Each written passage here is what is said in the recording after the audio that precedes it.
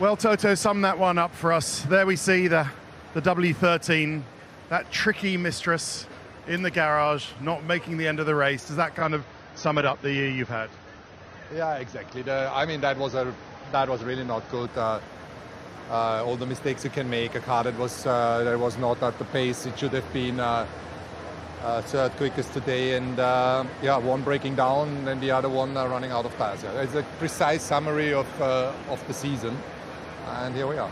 Yeah, was Brazil a kind of a false light in a sense? I mean, it's good that you won one, but did it give you a bit of confidence coming here? Was this a bit of a surprise, or did you expect to have the pace on the Ferraris like it showed in the first stint? You looked to have the pace on them in the first stint. Yeah, I think we cooked the tires in the first few laps. We attacked strong. The car seemed to be really good, and then the front right just gave up. So maybe that's something we should have predicted.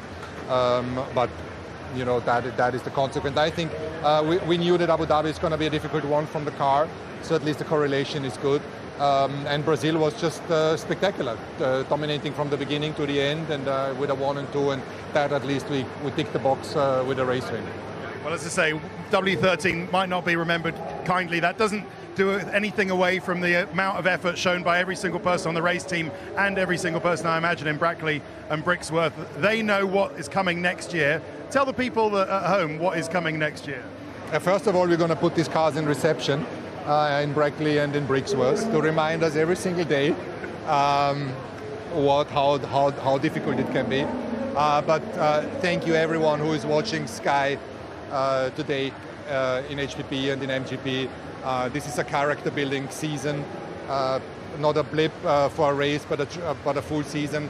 But you keep pushing so hard. The engine came along really well, and I'm proud of what we achieved there.